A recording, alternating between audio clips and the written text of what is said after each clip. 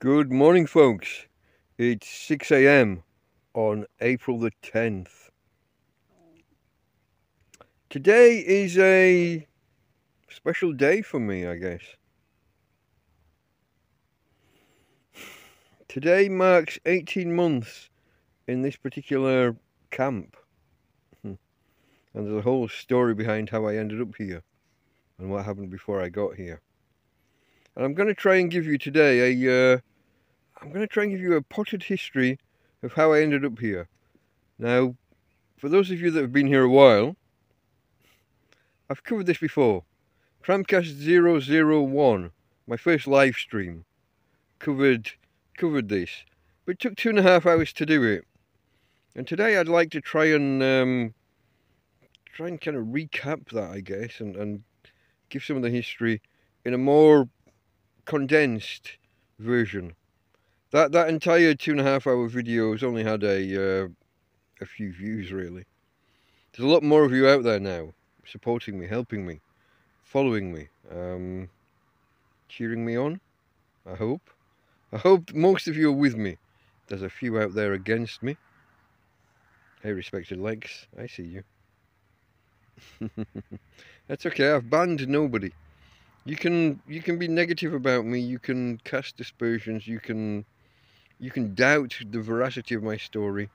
I don't ban anybody, so far at least. Okay, folks. Like I said, 6 in the morning. It's going to be a day. I'm going to be thoughtful and ponderous, I guess. Going to be thinking things over. I'll be honest with you. There's much about my situation that is my own fault. Certainly the result of my own decisions. Didn't know what the outcome of those decisions would be at the time. There's a lot caught up in circumstance. COVID, banks. I'm going to try and give you the potted history of how I ended up homeless. But in particular today, I want to focus on this camp here. When I ended up here, what happened when I ended up here. So I'm going to try and cover that for you today. And I'm going to try and keep it short-ish. And by short, I mean under an hour for the entire video, probably. He says that at 6 in the morning, not knowing how much he's going to waffle on. Might need some editing afterwards. Let me tell you this. When I do the TrampCasts, I'm nervous beforehand. I don't know what I'm going to talk about. I've got my notes of what happened in the week. And I look at it and I think there's not more than half an hour to talk about here. And then 2.5, 3 hours later, I'm still waffling on and I'm trying to bring it to a close quickly. It appears I like the sound of my own voice. So I do kind of manage, I surprise myself in how much I can waffle on. I'm going to try not to do that so much today, because otherwise this video will end up too long.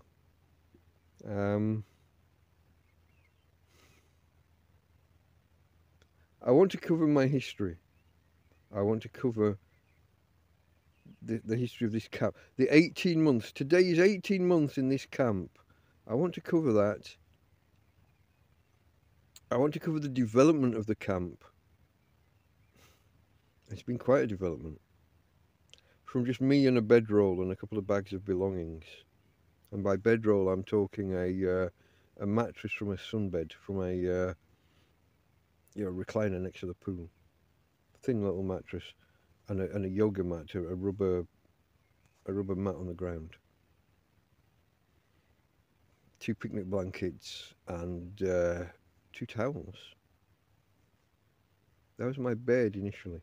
My pillow was my bag, the main bag, my hold-all with my main bag of possessions when I was in the park. And things have grown over time to the point where I'm here now in a big tent, 7 meters by 3 meters, almost 2 meters high, like a big off tent. I've now got electricity in the tent in a way. I picked up a TV a couple of weeks ago. if you saw that video. I picked up a fan, electric fan. The recent purchase of the EcoFlow River 2, so that I can power the TV and the fan. Still not used the TV in for real.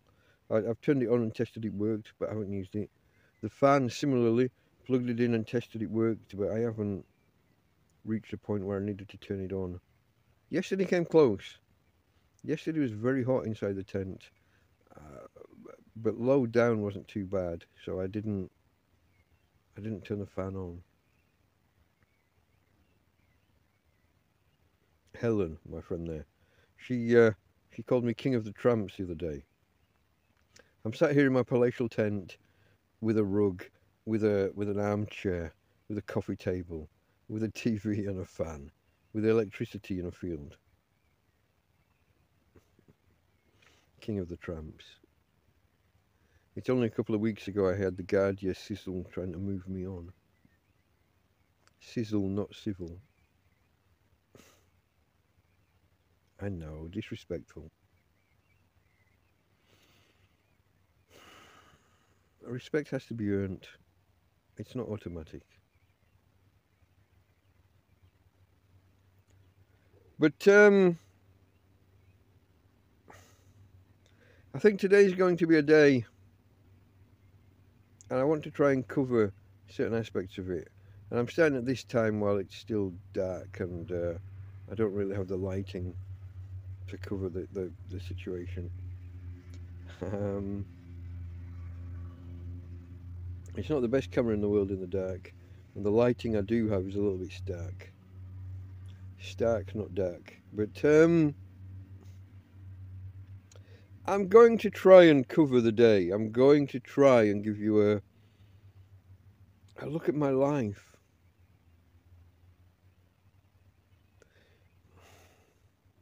Some people have jokingly suggested recently that that this is the life. This is, you know, give it all up, go live in a field, have everybody else provide for you. I see their point.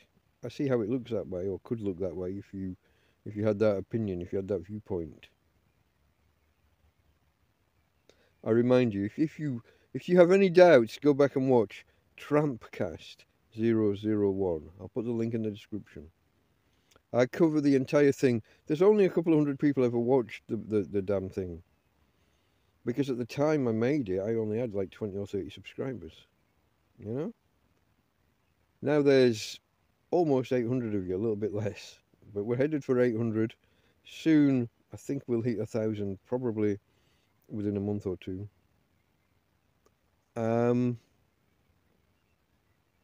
Guys, the story, let me give you the potted history. Guy moves to Spain. World looks all uncertain. This is 2016. There are Spain's in the middle of 3 general elections where they can't really decide. They can't really get a majority in any direction. The UK is about to do the Brexit vote, and America has just spent a year building towards their well, the election that Donald Trump ended up winning.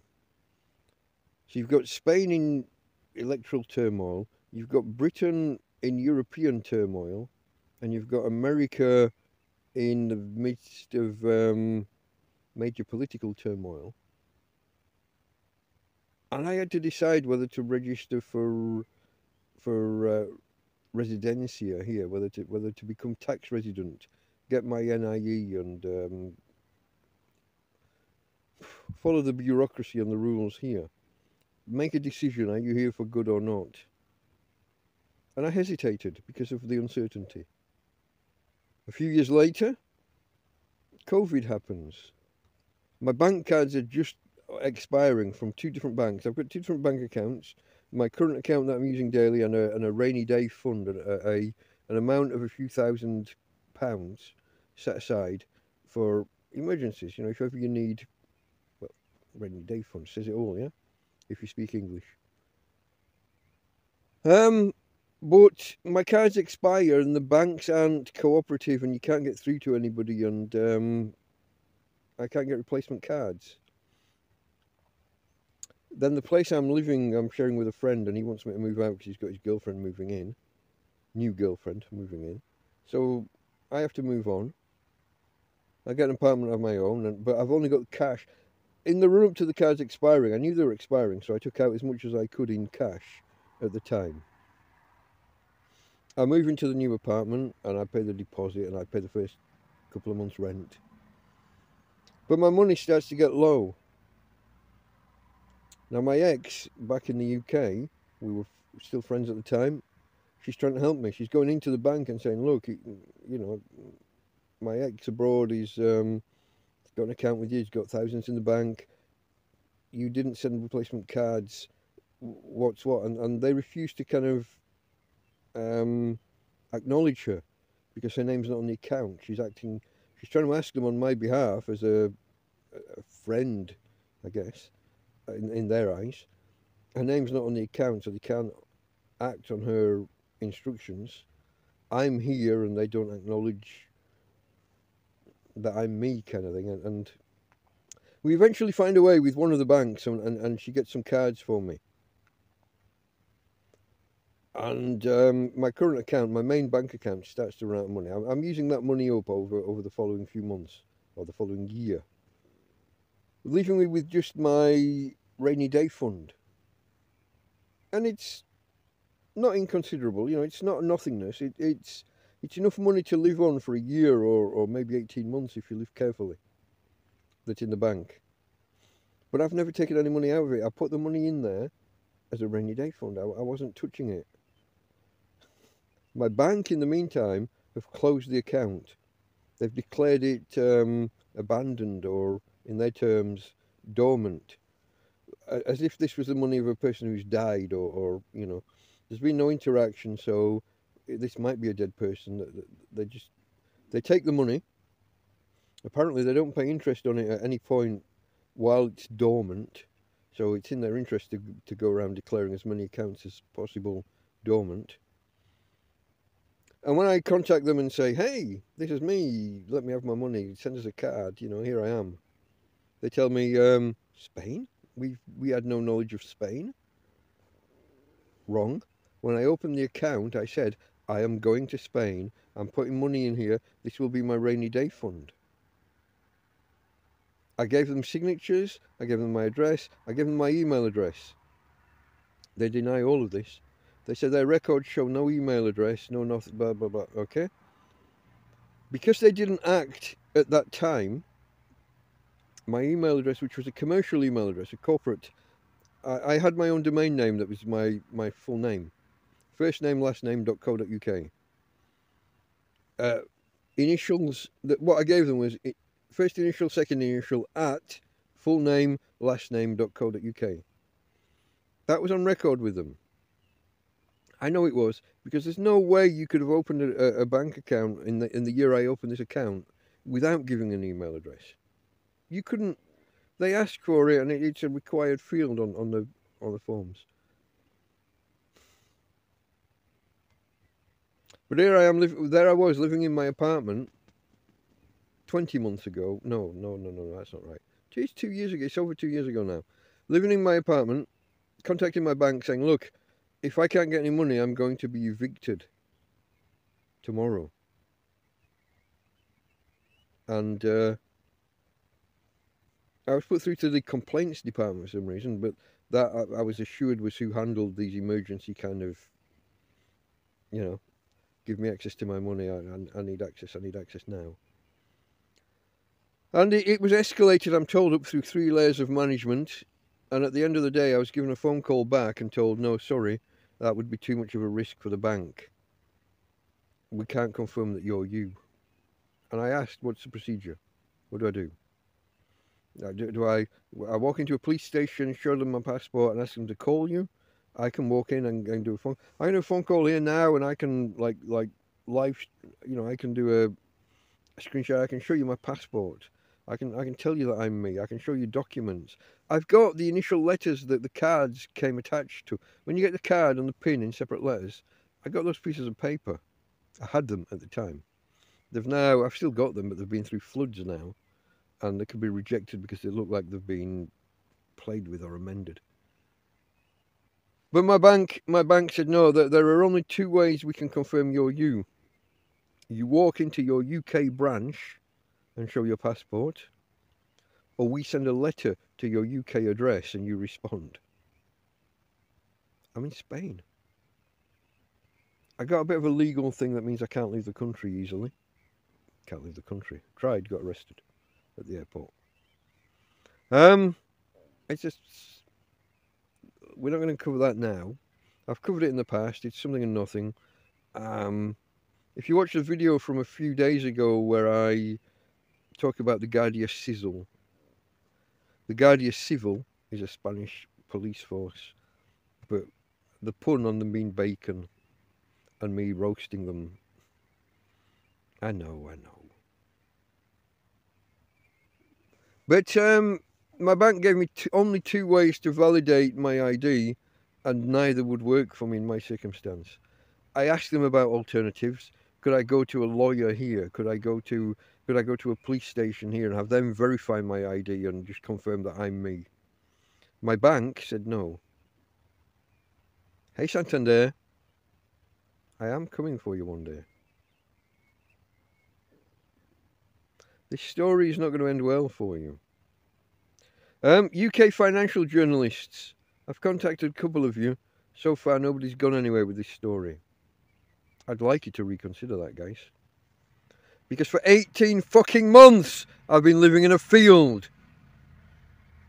In 4 days' time it'll be 20 months since I was made homeless. Since I ran out of friends that I could stay with. Santander, I'm not happy with you. I'm going to shine a light on you. Eventually. For now, I'm just a tramp in a field and you can probably safely ignore me. Maybe. But eventually, you will pay for this. I'm going to sue you. What's the value of me living in a field with rats and mice amongst my stuff? Abandoned by my bank, while you sit on thousands of pounds of my money. Thousands of pounds, while I live like a fucking tramp in a field.